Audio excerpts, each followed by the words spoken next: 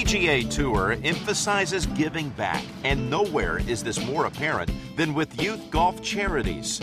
Tournaments and individual players routinely put on free clinics to promote the game and inspire the next generation of PGA Tour players.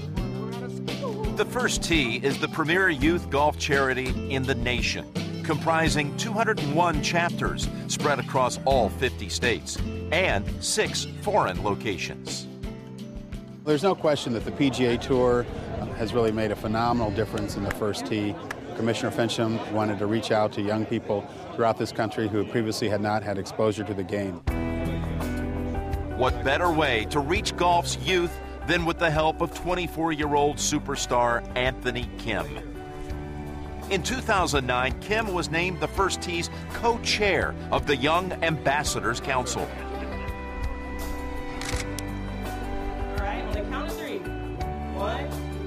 In May, he was on hand to help open a new facility at the Jacksonville, Florida First Tee, grabbing the attention of the hundreds in attendance. I feel very close with the First Tee program because they're teaching you that no matter what, you have to believe in yourself. If nobody else believes in you and you believe in yourself, that's still good enough. The advice that he gave them about the 9 core values, sharing information, gaining information, not being shy to ask for questions is something that we hope that will resonate with the young people because it's coming from a young man like Anthony Kim. Kim continues to help the 3.5 million children from the First Tee, each one of whom has their own unique story.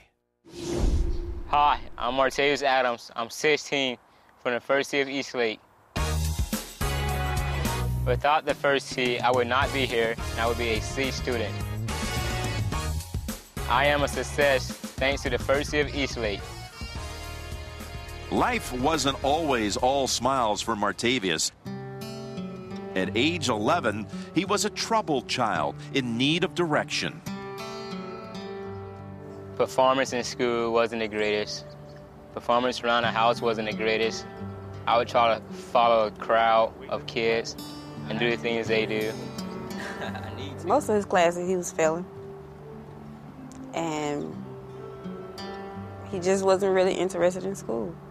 He had some issues at home that I think caused him to act the way he was acting at that time, which was very disrespectful to teachers and students alike. And once he found golf and he understood the etiquette that golf requires, totally changed his life.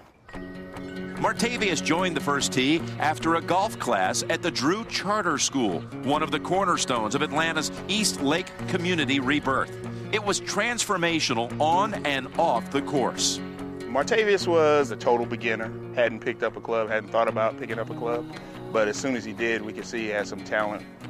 I used to love to play baseball. When I hit a golf ball, as far as I hit it, it was like, wow, this is better than baseball because it's going even farther than a baseball would.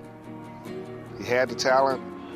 With a few skills taught by the First Tee of Eastlake, he could actually be one of the kids that could make it. Meeting new kids, meeting new parents, meeting new coaches, meeting new people was able to help me just get away from life pretty much. Everywhere you go around here is positive people around you. That was it. Much better. We're trying to mold individuals here that'll be productive in our society, and having the knowledge of golf is going to help them get a better job. He was able to take what he learned from the golf course and use it in everyday life.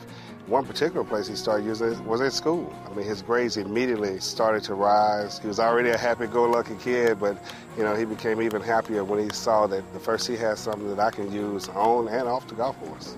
He started becoming more interested in education and his future. Adams is now a high school honors student who mentors younger kids while playing to a 2 handicap. At the Tour Championship, presented by Coca-Cola, he was given the honor of hitting the ceremonial opening tee shot. He was very relaxed. It was like he was at home, like he was around people that he had known for his entire life. So he was calm and represented himself very well.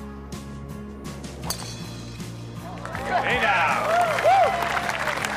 I wasn't trying to hit it as far, but I was trying to get into the fairway, so I can say at least I hit the fairway.